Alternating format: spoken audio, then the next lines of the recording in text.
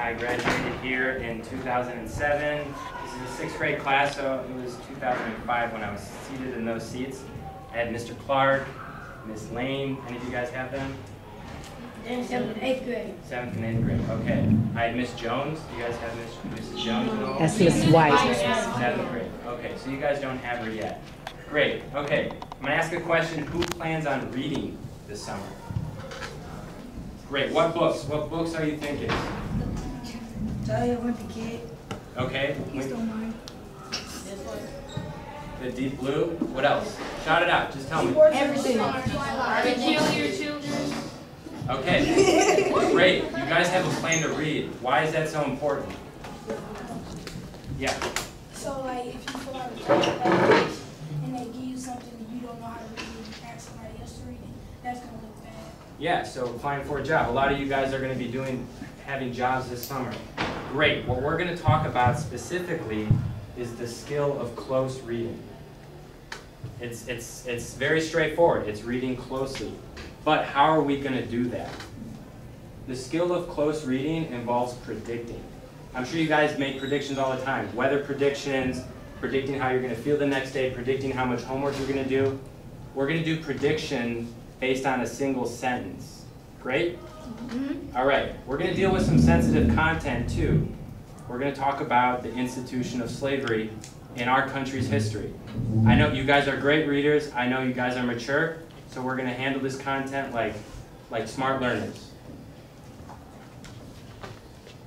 Okay, can D'Angelo, can you read the first sentence there? By the time Lily was 6 years old, she had Yep. many kinds of knowledge. Also with her ears, she breathed. Okay, so what do you guys do when you don't really know what a word means? Sound it out. And then? Context, good. And then? There you go. You guys are set. What does unconsciously mean? You don't know what's happening, but it's happening. You don't know, you're not aware, right? You don't know what's happening, but it's happening. So who are we talking about in this sentence? Harriet Ross, good. How do you know that? Because it says by the time Harriet was 6 years old. It's explicitly written in there too, and it's the subject of the sentence. You guys learned subject and predicate. What are we saying about Harriet Ross? Feel free to use your own words. Yeah. How she absorbed many kinds of knowledge when she was 6 years old. Perfect. Perfect. Okay. Now this is the hard part. This is where we're doing the prediction. What do you predict the next line will be about? It's tough. You're anticipating what the writer is thinking. Yeah? What kind of knowledge she's going to... Yes, that is great. Exactly. So, let's find that out. Thought 2. Thought, sentence, I use them interchangeably. Can somebody read this? Yeah. She could not, for example, have said how or at what moment she knew that she was a slave. Good. Who are we talking about? Harriet Ross. What are we what are we saying about Harriet Ross? She was a slave. So, according to the question or the prediction made in the back, what kind of knowledge are we dealing with here?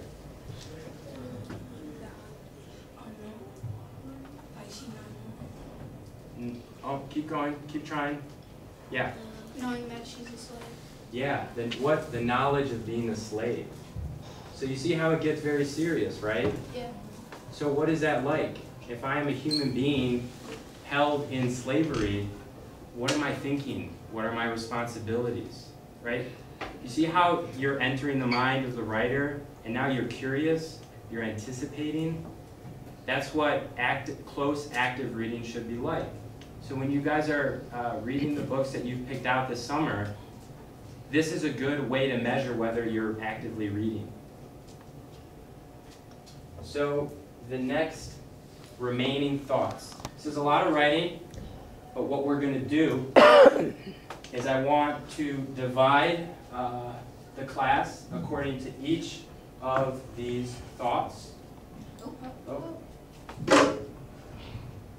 So this table is going to do the she knew that her brothers thought. This table is going to do the she had been taught to say thought. This group is going to do the at the same time someone had taught her thought. And then this group is going to do the largest chunk. What I want you to do is talk about the details that the writer is sharing about her experience of the knowledge of what it's like to be a person held in slavery. What is it like?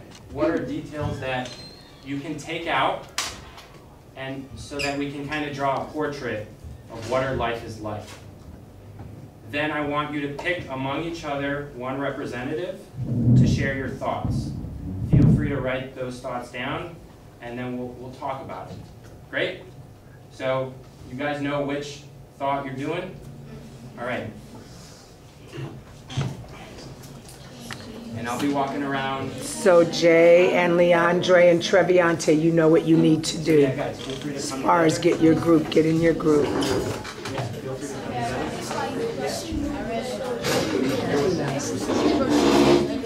Told me she was named. Yeah, feel free to talk to each other.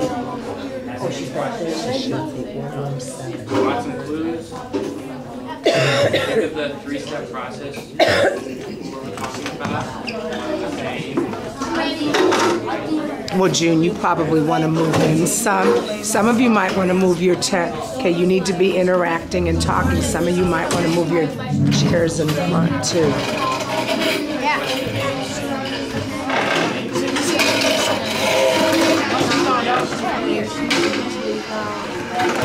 The North Star, right? So, what is it? Talk about this. Write this down, guys. Write this down. And remember, one of you guys is going to present, so talk about that as well. All right. Yeah, write this down. Write the thoughts down. Write the thoughts.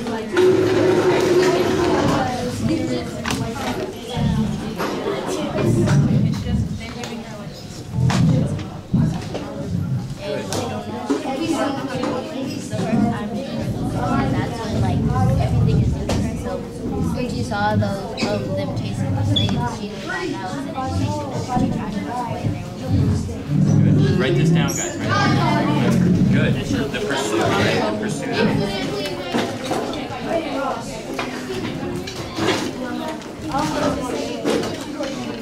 All right. Right. What would you call what's going on, right? now tell me that.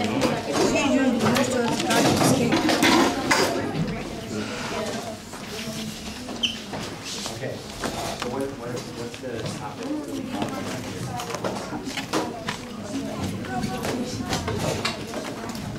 That's it right there. Someone is talking about that. Good. Yeah. And then talk about if everyone else in your family is enslaved. Imagine what that must be like, right? Think about it. Think about that. Yeah, write that down.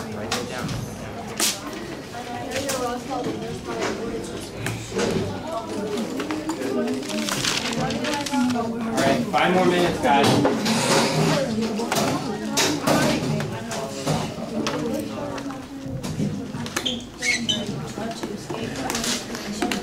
So yeah, that's what we're gonna say. Yeah.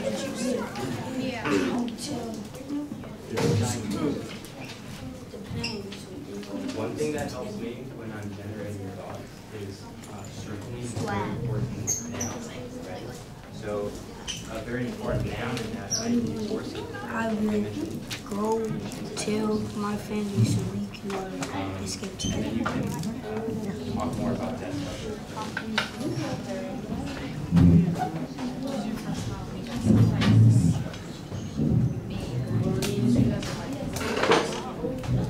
Good. So we know what's the main topic and what that means, right? Maya, just get in with the group right there. Right. What else could we think about? Well, you don't need a chair, honey. Just use that chair over there. But don't leave that in blocking the floor. So there's we're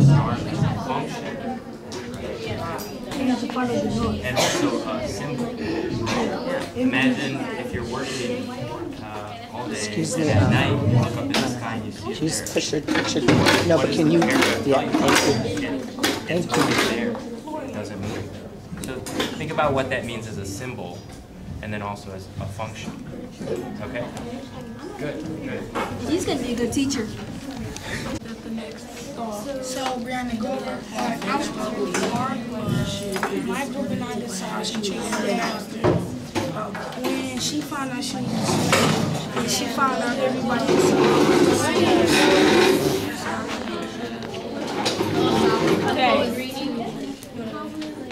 You're at this table, Jada. Your friends will fill you in.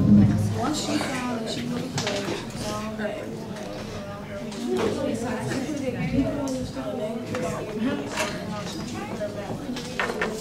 How you guys feel? Almost ready? No, that's the first one. Report back. Does everybody have their representative? Yes. Okay, so I'm going to call on that representative for the group, and they're just going to stand up and share what has been written or what has been discussed within the group. All right, so we're going to start with D'Angelo, representative. All right, D'Angelo, what do you guys have? me and my group decided that when she found out that she was a slave, she found out everybody else around her was slaves. That's good. Right. All right, group 2. So like, she was able to start after when she became a slave, she realized that she was taught a certain way to address whites, that kind of treat them with respect because they were pretty much, she was their property, so she had to treat them with respect and everything so that she wouldn't have to deal with the punishment. Yeah, that's a really good point. So I want you to notice how in this thought we see your relationship with a person determines how you address them. There's a specific way of speaking to someone depending on your relationship with them. So she tells you what that relationship is like as a person held in slavery and the person who is in control of her. All right, group 3. Thought group. We all decided that it's a slave named Harriet Ross. She's trying to escape by using the what's this book called? North Star.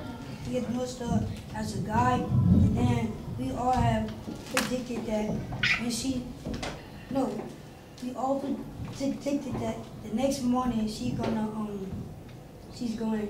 to tell her family to escape with her. Exactly. So I'm glad you used prediction when you look at this sentence, because if you look at the next sentence, it is about escaping. That's a scene of escape from men on horses chasing her.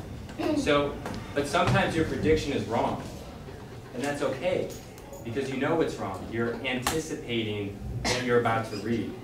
If you can do that, you are reading actively. You are taking in what the author is writing. All right, last group, last thought. Our group thought that Harriet was probably feeling scared because she's in a new country and she's like blinded by all the new things that she sees. She also looks worried and confused because they're like giving her tools and she doesn't know how to use them. And she knows that if she doesn't do it the right way, then there will be a consequence from the men on the horses. It's interesting because you can see how here we're talking about how it's not just her, it's her whole family. Here we're talking about a specific way of address. Here we're talking about a symbol, right? The North Star, it functioned as a guide and it was also a symbol. It was constant, unlike the other stars. And then here we get into the psychology. You said worried and concerned. You probably get that word from fear. So it's like you see all the details that she's giving us of this knowledge of what it's like for a human to be held in slavery. And you get a lot more than if you quickly go through it and don't try to anticipate what's going to be said. Last point I want to make that Group 3 made, Malachi said they were predicting what would happen next. And they based that off of the North Star, which was a guide, right? He predicted there would be an escape. Guess what the next thought or sentence was about? Escape. Exactly, exactly. This is an exercise that I want you to take with you this summer as you're reading the books that interest you. I have a bonus exercise. It's challenging, it's hard, but from the skills that you guys have just demonstrated to me, I'm pretty confident that you can do this. What it is, I'm going to give you a paragraph, but it's out of order. Your job is to put it back in order.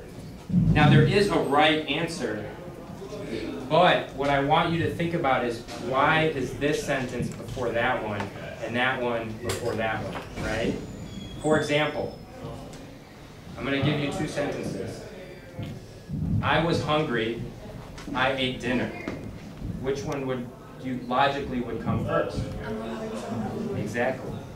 So take that principle of putting it in the right logical order and do it with these sentences, okay? And then tomorrow or another day, we can revisit the order and why you put it in that specific order. Great? Now, just to conclude, these are books that I had read in high school. They were deep, they were challenging, and I think you would take a lot from them. The first is called What is the What? It's by Dave Eggers. It's about the lost boys of Sudan. Boys that escaped the country racked by violence, and they share their journey, their story, their struggles, the obstacles they face. The Bluest Eyes by Toni Morrison, very famous author. You're probably going to come across her in high school, about a young African-American girl growing up and the kinds of family issues she deals with and societal issues. And then the last is A Farewell to Arms, Ernest Hemingway, about an ambulance driver in World War I or II. He falls in love, a romance. So it's an array of different stories. Consider reading them. I enjoyed them. Guys, thank you so much for your time.